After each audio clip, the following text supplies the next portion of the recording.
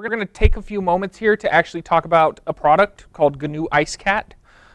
So my name is Aaron Jones, and I work here at the Chandler Police Department, but I do not represent the Chandler Police Department, so everything that I say is just my opinion, and it's just me, and if you don't like it, take it up with me, please.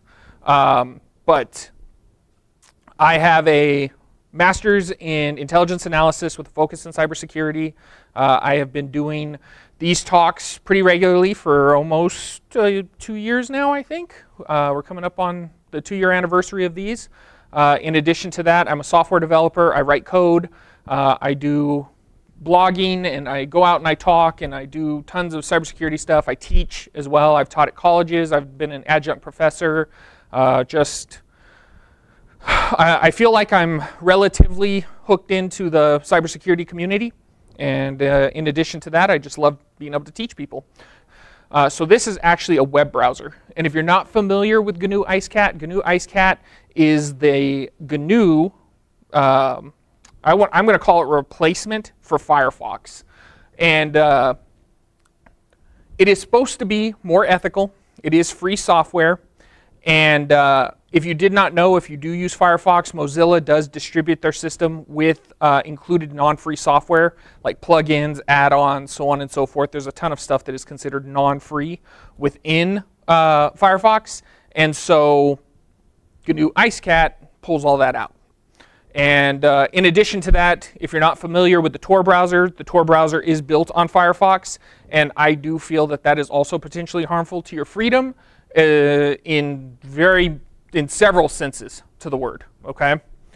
So if you're following along, you can actually open this link here. So this one is just one of the reports on the FBI and their use of malware in order to defeat the Tor browser. I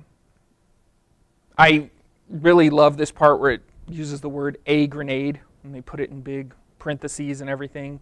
It's supposed to be scarier that way. And I'm sorry, when I say that I love that, I absolutely hate it. I can't stand when they decide to do stuff like that.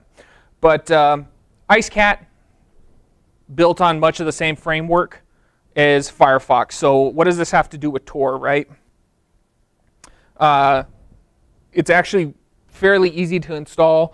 If you're using Arch or Manjaro or anything like that and you have access to Yourt, Yourt can automatically install this. If you're using something different or you want to build it from source, GNU offers an FTP setup.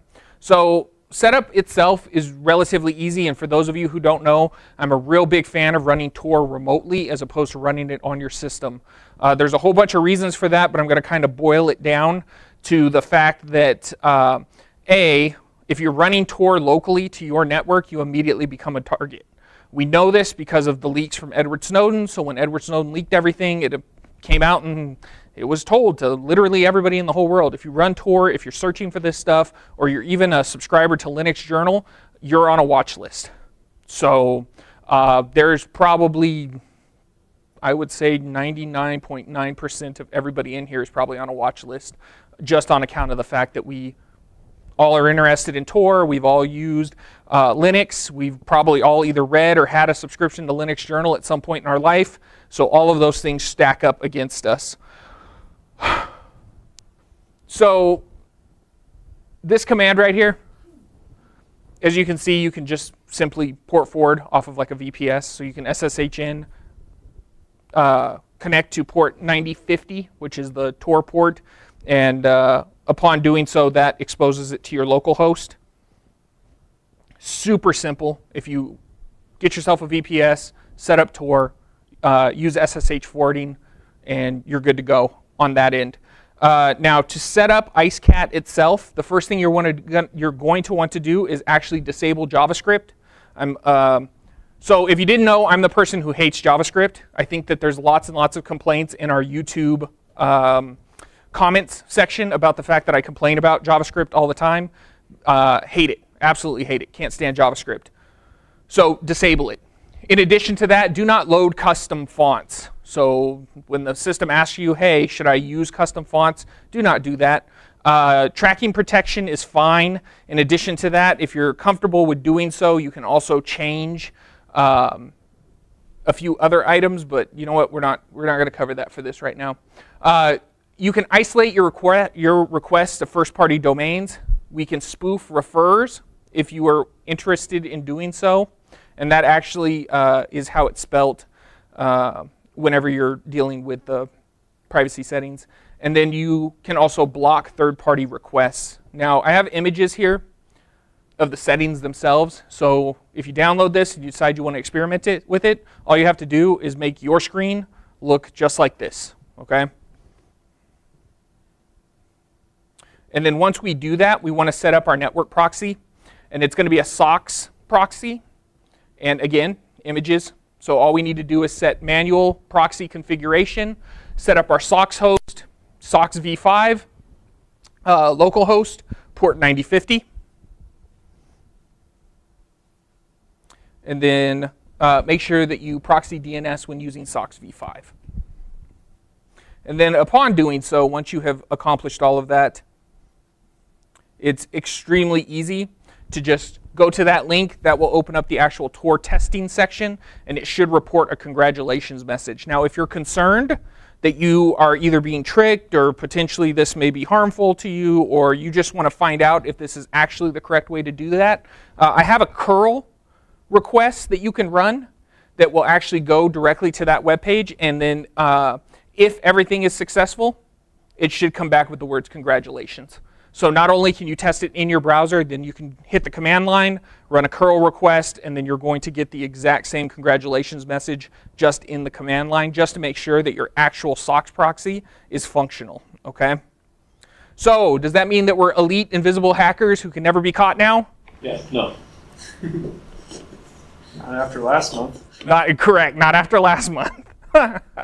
So no, you're not. But in addition to that, I know one of the arguments that we're going to hear pretty regularly is, well, I need JavaScript to be able to run web pages. I need a web browser to be able to do stuff. Or maybe they're going to make the argument that, well, the Tor browser is more secure because they pay attention to it more or whatever. Right down here, threat-wise, I'm going to tell you right now, this CVE right here, that's a remote code execution exploit that's written in CSS. Yeah. So if you are using a web browser and you are allowing somebody to send you CSS, there are methods by which you can still attack that web browser right off of this CVE. Okay?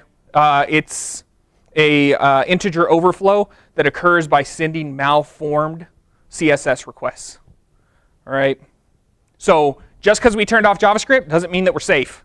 All right? Because even if you're getting HTML or you're getting CSS, still potentially vulnerable. Now, everybody knows that I'm a big fan of eLinks, and I love eLinks, and eLinks is like my go-to browser. But guess what? Potentially still vulnerable, right? But there's ways of mitigating that, right?